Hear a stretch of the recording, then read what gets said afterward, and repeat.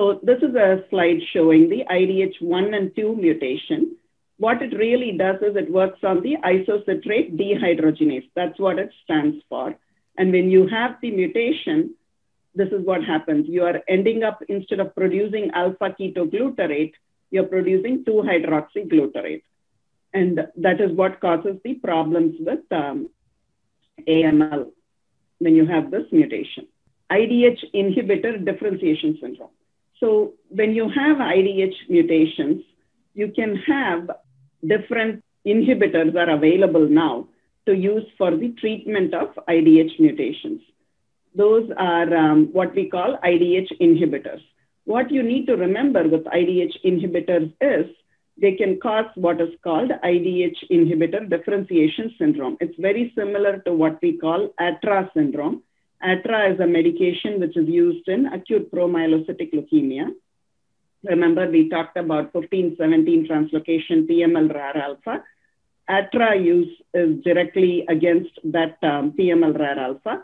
IDH inhibitor is used directly against IDH mutations. Both these drugs, when they are used, can cause what is called differentiation syndrome. The symptoms of differentiation syndrome are non-infectious leukocytosis, peripheral edema, pyrexia, dyspnea, pleural effusion, hypotension, hypoxia, pulmonary edema, pneumonitis, pericardial effusion, rash, fluid overload, tumor lysis syndrome, and creatinine increase. It can occur as early as 1 day or up to 3 months after starting the IDH inhibitor, with or without concomitant leukocytosis. The treatment is with dexamethasone 10 milligram IV every 12 hours and monitor until improvement. If you have non-infectious leukocytosis and it's at a higher level, you can initiate treatment with hydroxyurea or leukapheresis to kind of get this under control faster.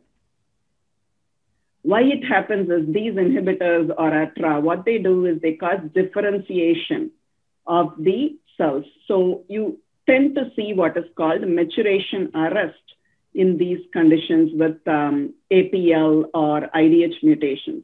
So when you use drugs that inhibit it, these cells are starting to differentiate and then cause high white count.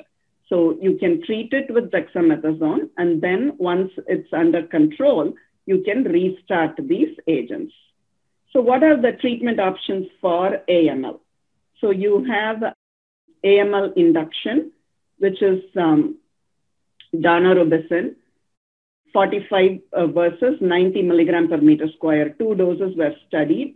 And what they found was 90 milligram per meter square had a higher CR rate. So if a patient can tolerate, meaning a patient age less than 60, then you can use a higher dose of daunorubicin. In the Swiss study also, they looked at age greater than 60 and the higher dose. And they also found that even in the higher dose population, they had a better CR rate, even in the elderly. And then the other option that we have now, which is not induction chemotherapy, is hypomethylating agents. We'll talk a little bit about these as well.